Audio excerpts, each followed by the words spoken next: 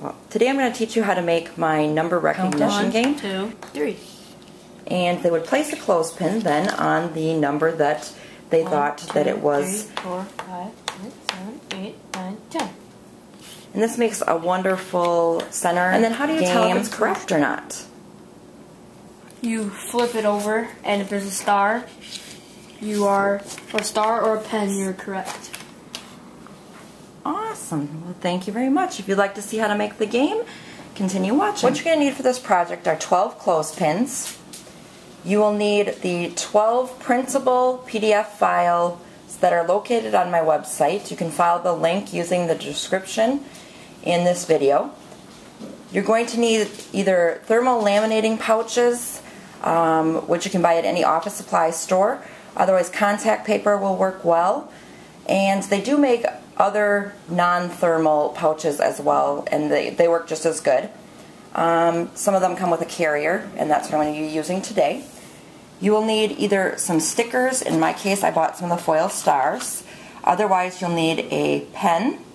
And then you'll also need, if you choose the heat laminating portion, you're going to need a laminator as well. Step 1 is to turn on your laminator. You're going to want to take your pattern that you printed out and flip it over. Either you can take your stickers and you'd want to count up, so there's 1, 2, 3, 4, 5, 6, 7, 8.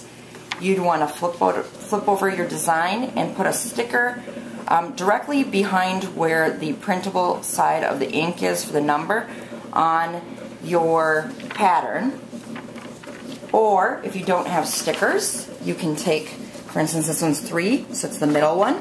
You can flip it over.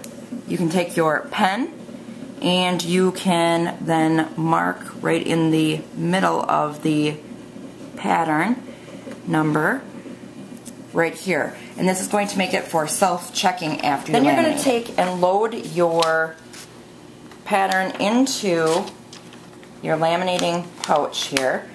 And most of them just open up fully. You stick it into your pouch, close it.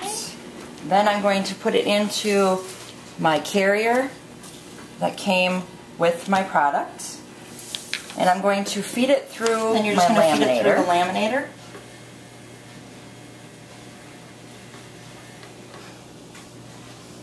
Once it catches, you just let it go through, and then you can start your next one again. And in my case, I put my little star on the back already.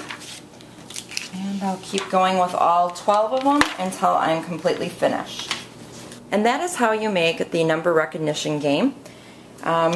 Please visit my website to get your free pattern. And thank you for watching.